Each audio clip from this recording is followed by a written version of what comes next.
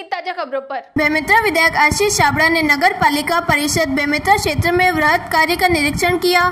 बेमेतरा विधायक अपने स्वर्ण स्वप्न बेसिक स्कूल मैदान समतलीकरण खिलाड़ियों के लिए पैवेलियन निर्माण कॉम्प्लेक्स निर्माण हेतु कार्यस्थल का निरीक्षण किया गया तथा उपस्थित अधिकारियों को आवश्यक निर्देश दिए। आशीष छाबड़ा कोरोना वायरस संक्रमण से सुरक्षा के साथ साथ विधानसभा क्षेत्र के सभी शहरों तथा ग्रामों में निरंतर विकास कार्य को गति देने में लगे हुए हैं, जिससे जनजीवन व्यवस्थित रहे। इसी कड़ी में विधायक श्री आशीष छाबड़ा नवीन बाजार स्थित पुराना पानी टंकी स्थल पर बनने वाले पौनी पसारी बाजार तथा मल्टी यूटिलिटी कॉम्प्लेक्स निर्माण हेतु अधिकारियों को निर्देशित किया गया।